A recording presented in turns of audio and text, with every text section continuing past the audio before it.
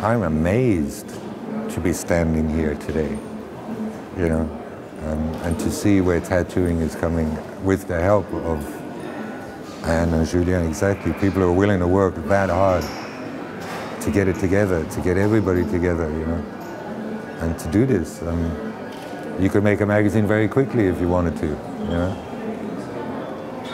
No, I do think it's important, and I'm very grateful to be part of it. Absolutely.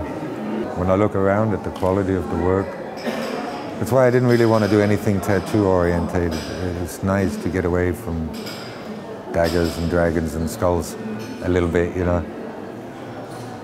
I mean, I've been doing this stuff for a long time, almost as a side to what I do.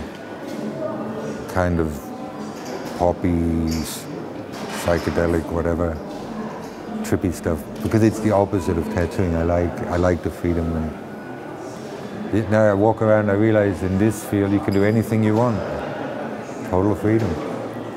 It was in the convention after, I believe, where Anne first talked to me about preparing a series for the magazine and the supplement, the little booklet that goes in the middle.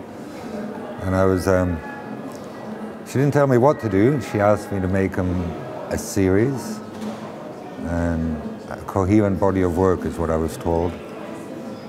And yeah, we took it from there. I was given free hand. She let me do whatever I wanted. So I chose landscapes as a theme. And then I got to work, and then they seemed to fill up with lots of figures and other stuff.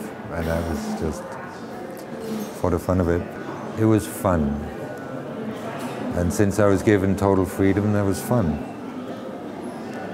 And Anne was very helpful. She didn't tell me how to do it. She just told me to work and let me get on with it.